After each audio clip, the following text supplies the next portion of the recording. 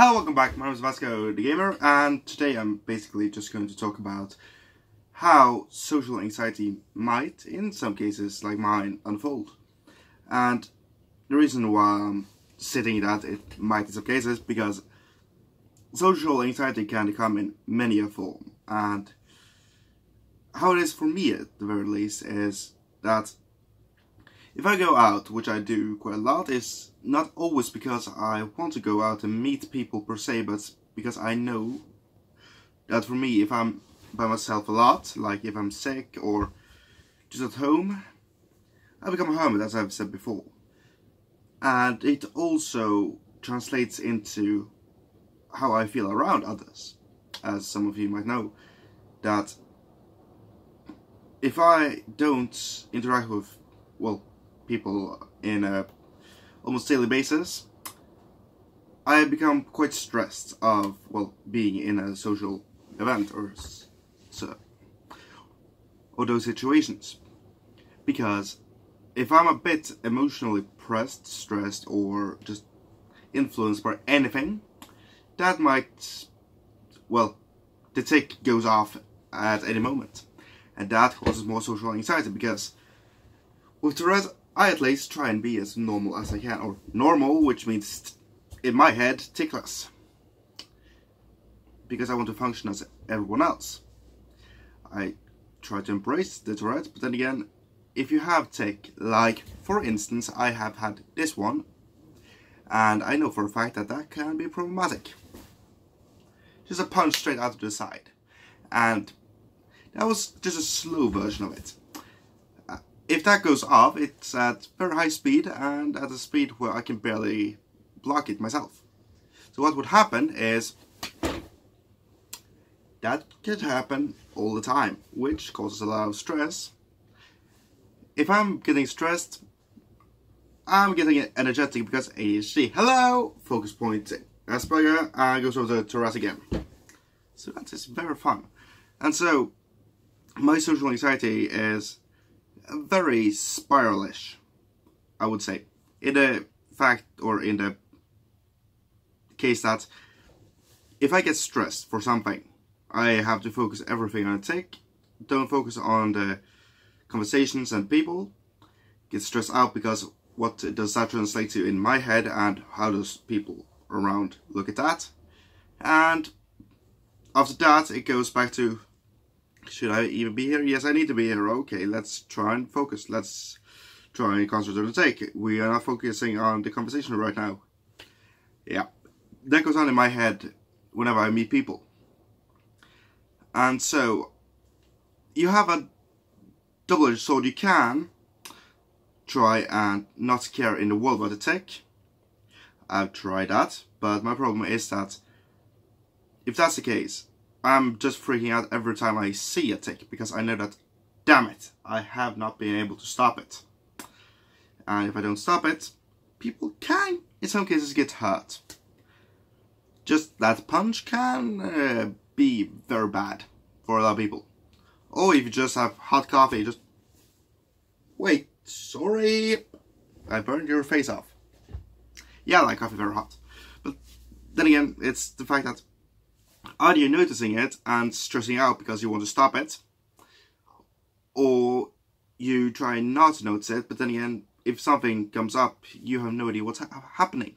At least that's how I feel it, because if I'm not looking and focusing on a tick that's happening, I have no idea that a tick has happened at all. I can't feel it any other way. I have no feeling in my arm when a tick goes off.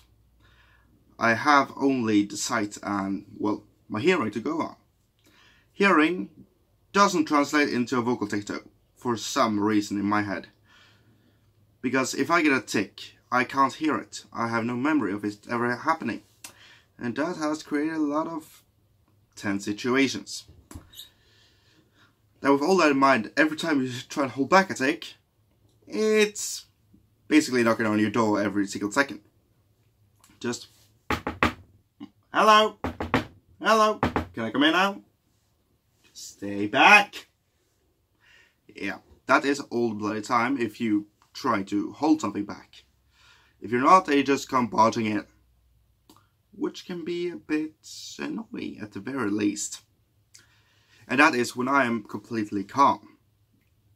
And if you meet me in real life, you know that I'm rarely that calm. And so with every single emotional affection, I tend to tense up. Just no take, no take, no take, no reflexes. Please don't take a reflex. Because if someone comes behind me, just, hello. My first reflex is, oh, sorry. Yeah, I like to have an arm's length on people. That is physically, just because I don't like it if people are, yeah, about that far or that close, just in case I get a take. And so if people are further away than that, few ticks will happen because I don't get stressed about it. And so that's a fun thing. But as I said in the beginning of this vlog, that social anxiety can manifest in a lot of things, or into, and also develop. Like, I know someone and she developed an enormous social anxiety to the point where she wouldn't even leave her house and was basically scared of everything. And that was very problematic because she has always been staying most at home because illness. And when she got that part held her very much back because she had no way of, well, fighting it properly. Because of a bad back, she doesn't have that opportunity to just go outside very much because she has days where she's just laying down.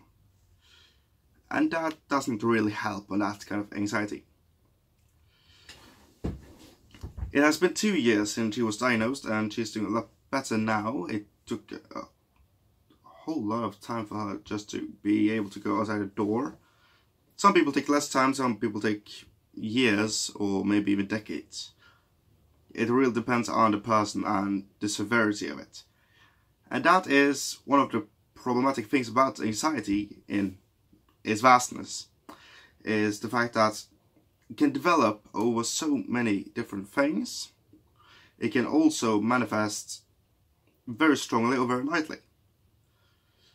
For me, I'm aware of it, but problem is that being aware of the Tourette and what it does has given me social anxiety in some case or form. But since I am aware of it, I'm trying to combat it by basically be as social as I can. And about 2 or 3 hours later, I'm just, okay, that's enough socializing for today, I'm going home. And that's just due to the fact that, okay, I'm not going to be out so much that I'm getting stressed of it and so develop bad habits or getting to a point where, okay, the tics are now taking over, I have no control, I have to go. Because if you leave a place with a bad taste in your mouth, basically, or a bad experience, then you don't really want to go back there. So that's part of why I'm not that social. I like to be just, hello, what's going on? Okay, I can stay here. Okay. It's time to go home now. It's not because I really want to go home, or not only that, but also the fact that I know that, okay, the longer I stay here, the rate of success really goes down because rate of tick is going up constantly. Jesus. And so that is my experience with it in its very simple form. And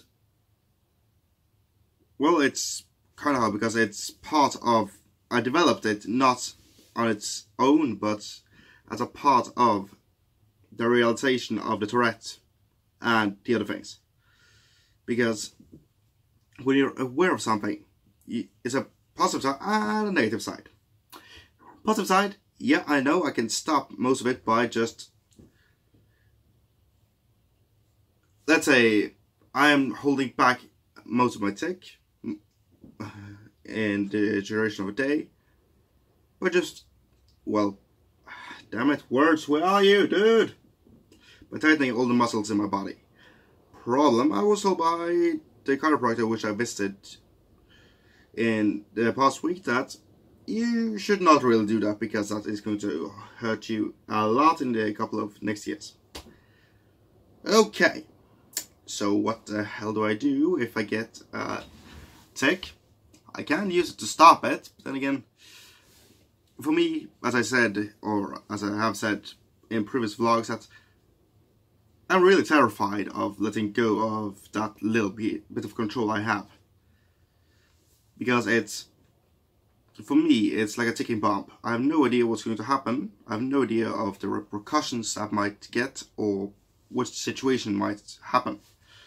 So I'm telling people, the second I meet them, hey, name's Vasco and I have Tourette, so just so you know that.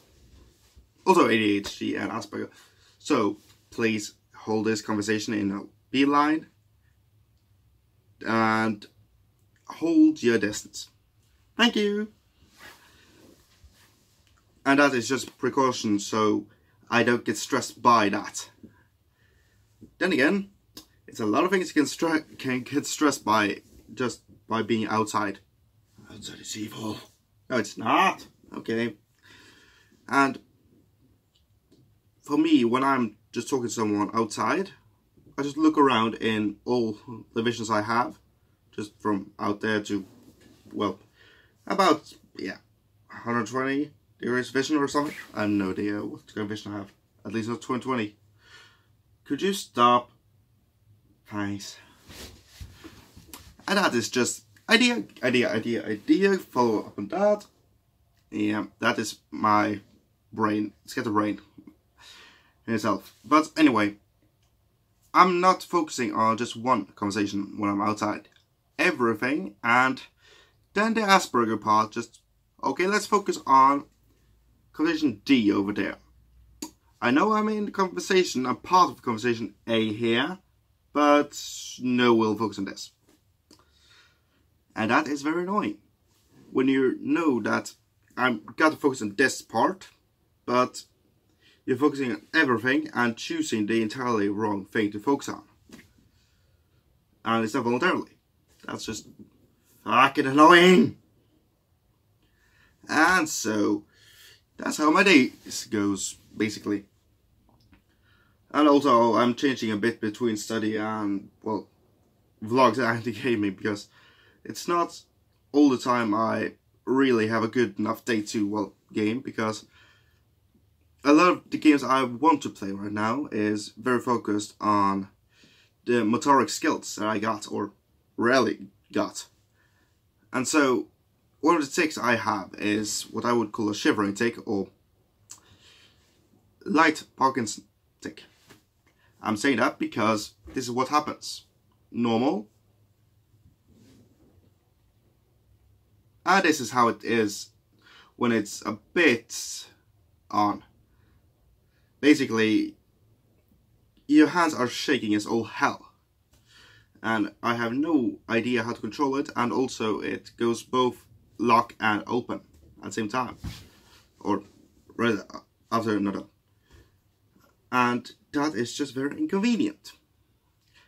I have broken one of my toes a few years back when I unfortunately dropped a pan on it.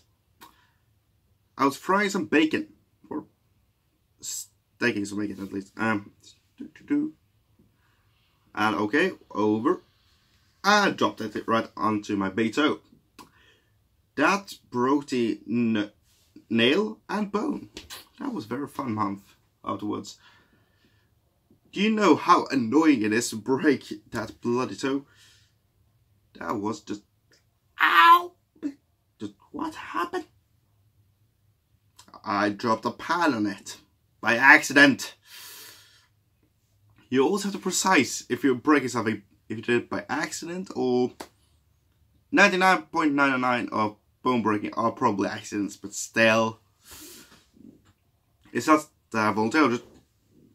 I don't like my big toe. That would have been a stupid idea. Even more stupid than the ones I usually do. Anyway, so if I have those days, not the good, bad, or mediocre days, or the psychological bad days. This is psychologically, but psychologically, physically, the manifestation between them and the tech. And those days are just very annoying, because if you go to grab a cup of coffee, start shivering, you easily get burned. Get burned very easily. Sorry, that's just one of the both ADHD and Asperger part. Just repeat it until it's correct, thank you. And so, with that in mind, holding a normal camera or setting something up is very hard. Also, editing is extremely hard when you got something like that. Also, scatterbrained. I'll do that. Okay, focus. Back! So that's why I'm just doing this instead. That's a reasonable explanation, and also you get something to watch. Win-win, I guess. I just love doing this every day, just because, well, I have something to do every day for now. Also, if you don't have any hold points during a day, it's very easy to just change the rhythm again and again and again and again. Also, as you probably know, if you have nothing to do, you get nothing else done as well. If your main objective for a day is, I'm going to do 0 things, then have 1 little thing, you're not going to do that. If you have a lot of things and 0 after that, you're looking forward to relaxing afterwards. But anyway, that's it for me today. Name is Vasco, and this has been, well, why a vlog, I guess? I have really no idea, because I have very bad memory of what I just said. It seems it's very late right now. That's maybe because medication makes me, yeah, I told you. So anyway, thank you so much for watching. My name is Vasco, and this has been, well, babbling about again. I see you all in the next vlog. Goodbye.